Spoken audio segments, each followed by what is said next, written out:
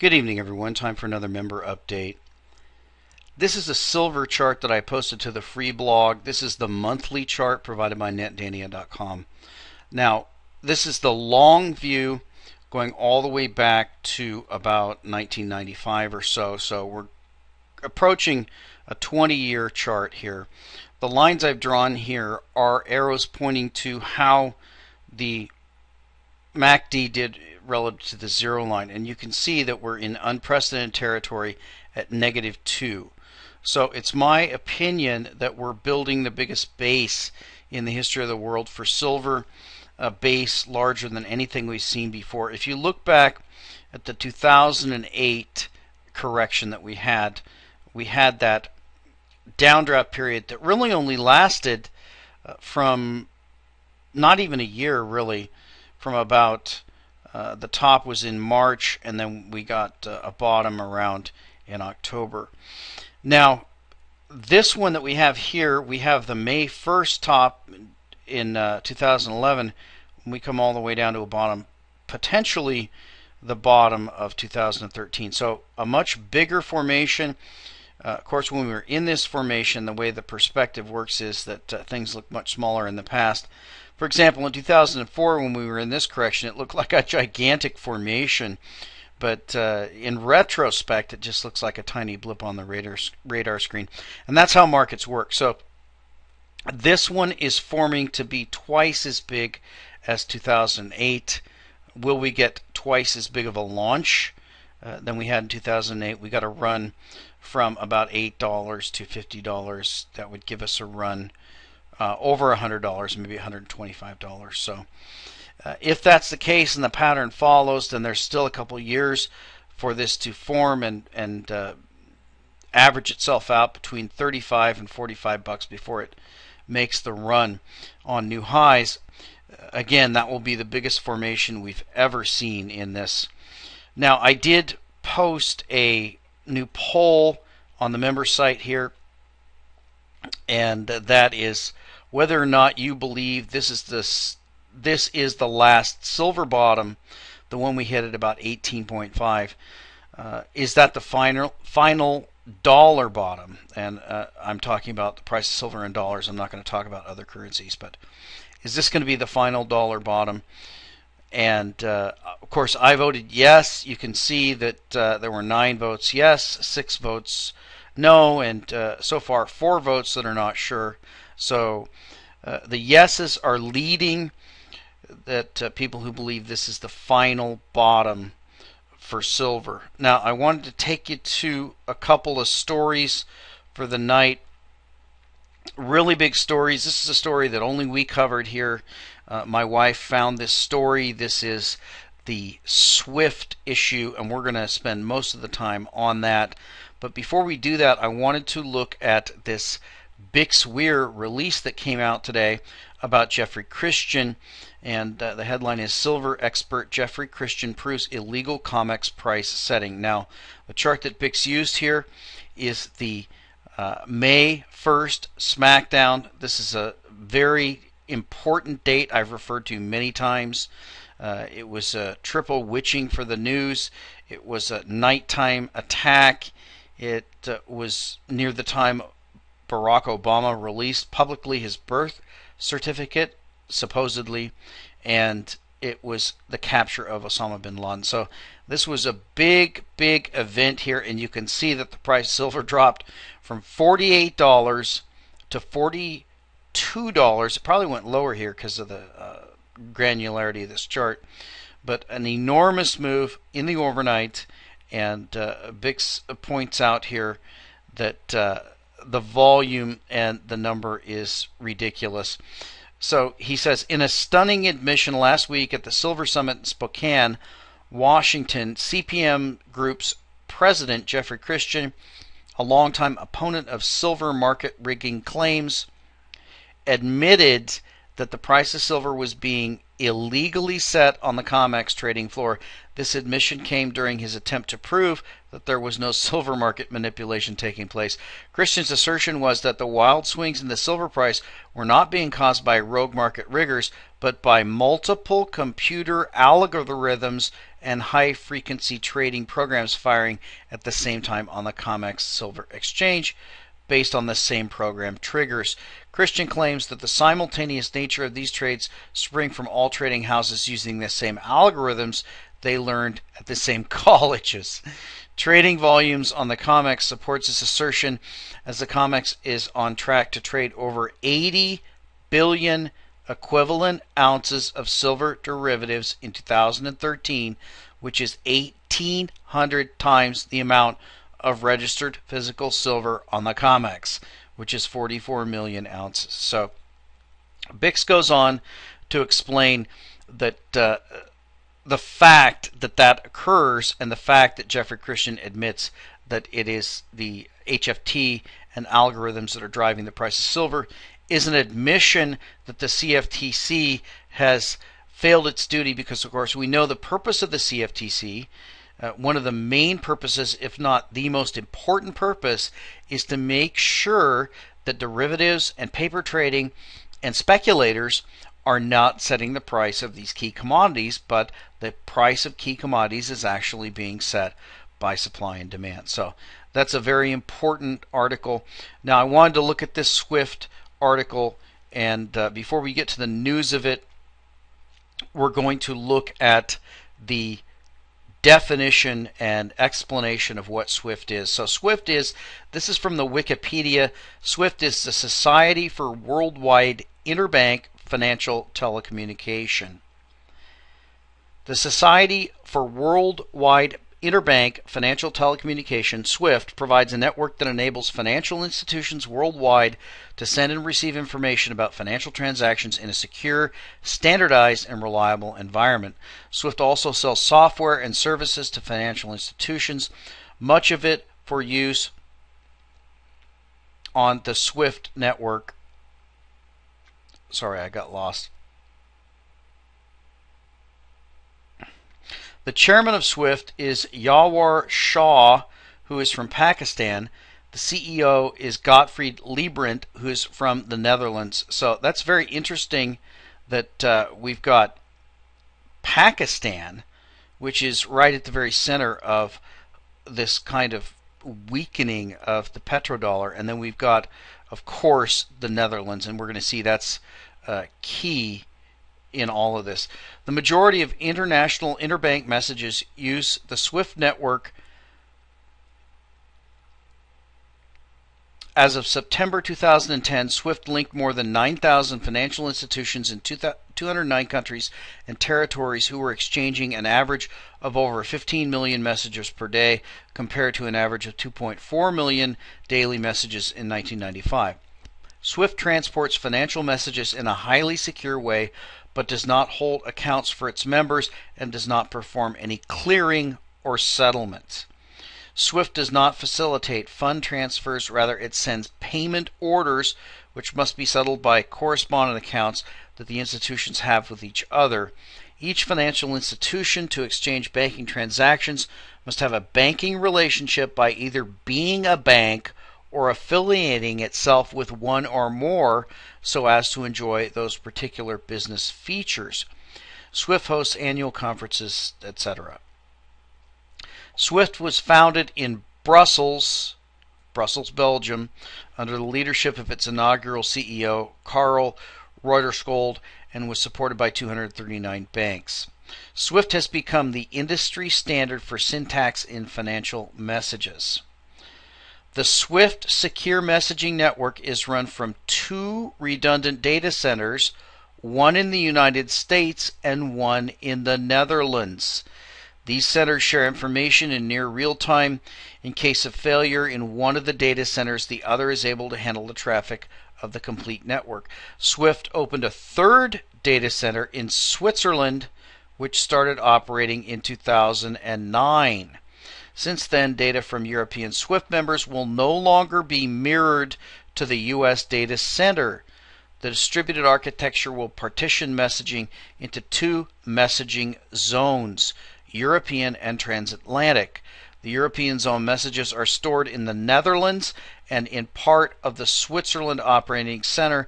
Transatlantic zone messages are stored in the United States and in a part of the Switzerland Operating Center that is segregated from the European zone messages. Very important. You can see that it's actually now moving to Europe where the main site is, because the United States is no longer the main site. It's becoming the European site. Countries outside of Europe were by default allocated to the transatlantic zone, but could choose to have their messages stored in the European zone. Very interesting stuff here. All in between the lines. You have to read in between the lines, but you can see a power struggle between the United States and the EU. And this goes into the architecture. It was run on X25. It's now on IP. And then there's SwiftNet Phase 2 and the products. And then there's the news about Swift. Terrorist Finance Tracking Program. A series of articles published on the 23rd of June 2006 by the New York Times, Wall Street Journal, and Los Angeles Times revealed that the U.S. Treasury Department and the U.S. Central Intelligence Agencies and other government agencies had a program to access the SWIFT transaction database after the September 11th attacks, called Terrorist Finance Tracking Program. After these articles, SWIFT quickly came under pressure for compromising the data privacy of its customers by letting foreign government, the United States government, agencies access sensitive personal data. In September 2006, the Belgian government declared that the SWIFT dealings with the U.S. government authorities were a breach of Belgian and European privacy laws. In response, SWIFT is in the process of improving its architecture to satisfy member privacy concerns by implementing the new distributed architecture with a two-zone model for storing messages. Concurrent to this process, the European Union negotiated an agreement with the United States government to permit the transfer of intra-EU SWIFT transaction information to the United States under certain circumstances. Due to concerns about potential contents, the European Parliament adopted a position statement in September 2009, demanding to see the full text of the agreement and requesting that it be fully compliant with EU privacy legislation, with appropriate oversight mechanisms in place to ensure that all data requests were handled appropriately. And there's more about the European concern for civil liberties. Now, of course, the Iran sanctions is a very important story here because they were kicked out of the SWIFT system. In January 2012, the advocacy group United Against Nuclear Iran implemented a campaign calling on SWIFT to end all relations with Iran's banking system, including the Central Bank of Iran. UANI asserted that Iran's membership in SWIFT violated U.S. and EU financial sanctions against Iran, as well as SWIFT's own corporate rules. Consequently, in February 2012, the U.S. Senate Banking Committee unanimously approved sanctions against SWIFT aimed at pressuring the Belgian financial telecommunications network. Right there they tell you it's Belgian, to terminate its ties with blacklisted Iranian banks. Expelling Iranian banks from SWIFT would potentially deny access to billions of dollars in revenue and spending using SWIFT, but not from using IVTS. Mark Wallace, president of UANI, praised the Senate Banking Committee. Initially, SWIFT denied it was acting illegally, but now says it is working with U.S. and European governments to address their concerns that its financial services are being used by Iran to avoid sanctions and conduct illicit business. Targeted banks would be, amongst others, Sadarat Bank of Iran, Bank Malat, Post Bank of Iran, Sava Bank. On 17th of March 2012, following agreement 2 days later, earlier between all 27 member states of the Council of the European Union and Council's subsequent ruling, SWIFT disconnected all Iranian banks from its international network that had been identified as institutions in breach of current EU sanctions and warned that even more Iranian financial institutions could be disconnected from the network. U.S. control over transactions within the European Union. On the 26th of February 2012, the Danish newspaper Berlingske reported that U.S. authorities evidently have sufficient control over SWIFT to seize money being transferred between two EU countries, Denmark and Germany, since they have seized around $26,000 which were being transferred from a Danish businessman to a German bank. The money was a payment for a batch of Cuban cigars previously imported to Germany by a German supplier.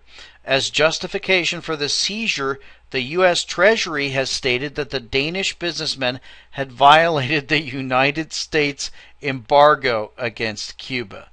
Now that is hilarious, that the United States would enforce an embargo that its own citizens could not purchase goods made in Cuba, and they would enforce that against a Danish businessman who was doing a transaction with a German bank. Monitoring of the SWIFT transactions by the NSA. Der Spiegel reported in September 2013 that the NSA widely monitors banking transactions via SWIFT, as well as credit card transactions. The NSA intercepted and retained data from SWIFT network used by thousands of banks to securely send transaction information. SWIFT was named as a target according to documents leaked by Edward Snowden. The documents reveal that the NSA spied on SWIFT using a variety of methods, including reading SWIFT printer traffic from numerous banks. So that is the story from Wikipedia. Now let's look at the news here about what is happening regarding SWIFT. You can see this is a story from the 23rd of this month. The European Parliament votes to suspend its SWIFT data exchange agreement with the U.S. The European Parliament has voted to suspend its SWIFT data exchange agreement with the U.S. They've called for U.S. access to the SWIFT database to be halted following concerns that the U.S. is spying on the EU and not simply trying to combat terrorism. EU lawmakers suspect that the U.S. has abused an agreement giving it limited access to SWIFT. As such, they voted to freeze Washington's capacity to track international payments through the site. The worry comes after leaked American documents indicating that the U.S. was covertly tapping into SWIFT were aired on Brazilian television. The U.S. denies any wrongdoing. Although the vote is not conclusive, it does reflect public anger at recent reports that U.S. security agency, the NSA, is spying on European citizens. The European Commission said it was still waiting for additional written assurances that the U.S. is respecting its agreement with the EU.